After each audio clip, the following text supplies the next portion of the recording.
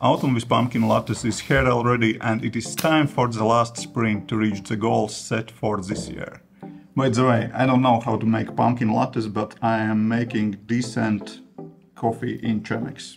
When I started to build my own apps, I used pen and paper to write down app ideas and sketch designs. It is good enough for beginning, but becomes messy quickly. I like pen and paper, but digital note-taking is way better and more efficient. If you have been following my channel for a while, you know I'm using Notion to organize my life. I have yearly goals written down here. Also, I'm using Notion to do research and plan content for YouTube and other social networks. My programming related notes and tasks also are in Notion, and I'm happy to say that Notion sponsors this video. Notion works across all devices, even on iPhone, on iPad, but mostly I'm using it on my Mac. Okay, let's take a closer look. So far for my indie application I use a very simple approach. If I'm clicking, for example, on the trainer application, you can see some notes and basically tasks. No status, next release, in progress, completed. It kind of works, but you have to go and open each and every project to see all the tasks. For example, to see what is in next release and so on and so on. And currently I have 5 apps in the App Store, and that becomes a little bit messy to kind of remember on what I am planning to do. Sure, you can use some external task management application, but that doesn't make life easier. And I have more complex workflow for my YouTube projects, but that's a little bit too complex for indie apps. I would like to have something in the middle, and I decided to switch to the project-based workflow. Notion started to support projects, and I implemented that for my part-time indie apps, and that kind of works. So here it is. That is my main view for all the projects in one screen, and I will explain how it works step by step. And no worries, you will get this template so you can use it as well. You don't need to somehow remember or copy everything. Here in the middle I have bird's eye view on all my active tasks. I have tasks which are to do, those are tasks which are in the progress already. I have upcoming tasks which are planned for upcoming next releases but not started yet, and I have open issues as well. And we have also view with all the tasks, and we have view with all the projects, but you can work from this one screen. You don't even need to go into the task view. Let's take a look on quick actions here. So you can create new tasks. That is when you want to create new task, but you don't really know what that will be. Maybe that will be just research, maybe that is bug, but let's do not use it for now. Let's create a new feature. Let's say we would like to add dark mode to our application. There are multiple status options. Backlog, that is just throwing new task to the backlog without planning to release it someday soon. Not started, that is kind of next release, but not started yet. In progress, done, archived, that's I think kind of self-explaining. Project, let's go with habit tracking application. Priority, let's say it's low. Actually dark mode, that's super high. Estimate, but that is just difficulty of task you are adding, how difficult it is. I will say that 1 is typo, 8 is new feature. So dark mode maybe 3. Version empty, we have version 1, let's say that will go for version 2.0, but you can add that later. Most likely you will add that later. And so overview, that is just description of the feature. If you have design, you can add screenshots. I'm using Figma for most of the designs, documentation, some user info, for example, maybe user requested that you have email linked here, something like that. Let's open another one just to see what I'm using here. So here is overview, basically users blah blah blah would like to have such feature, design is not provided, but we have links to the dub video and one more kind of resource, stuff like that. Basically throw here whatever is working for you. The same for bug report. You are just clicking button, creating new bug. Template automatically adds details what you would like to add. Feel free to edit those templates if you like to change them.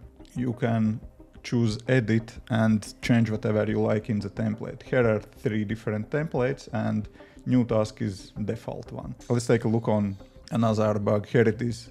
Here, for example, is app crashing bug report. So we have estimate, type is bug, in habit tracking application, iOS version, device, maybe application version, whatever you have, what's happening. Here is additional info. That's basically I'm kind of planning to fix it by dropping iOS 7 support.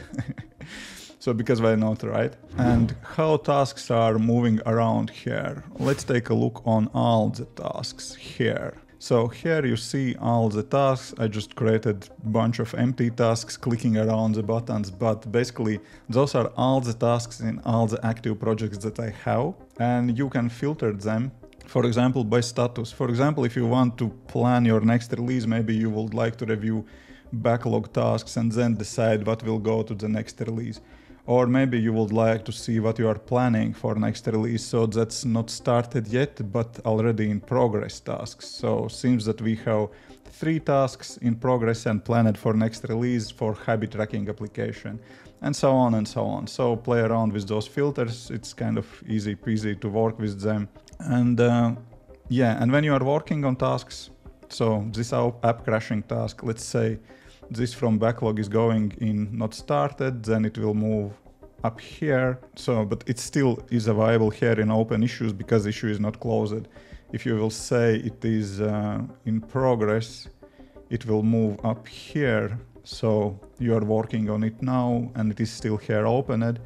And what I like about this approach comparing with separate Kanban board for each application. When I'm opening my Notion, I see exactly what I should work now, what I will work next, and do I have any open issues and so on. So everything is kind of crystal clear for me. And one more thing what we have here, that is project view. So here I have 2 active projects, my habit tracking application and freediving trainer, and 1 project in backlog which is not started yet. So if I will, let's say, open this habit tracking application project, I basically see my project description, if I have any about this project here. For example, I have all the tasks open here, and I have Kanban board for this specific project. Basically, you are still able to go back to the one dedicated project page and see the Kanban board. And here we can move this around just on Kanban board. If you like that, you can move this to the done,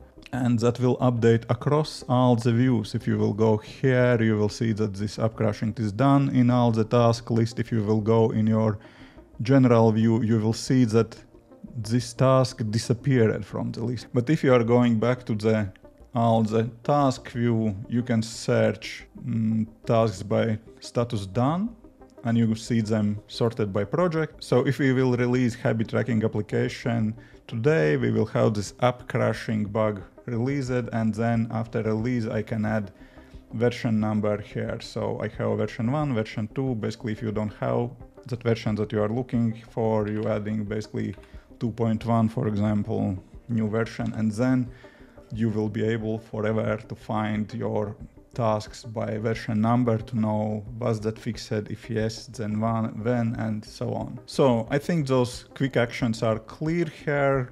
Tasks, how those works are clear. What is new project? Basically starts a new project, right?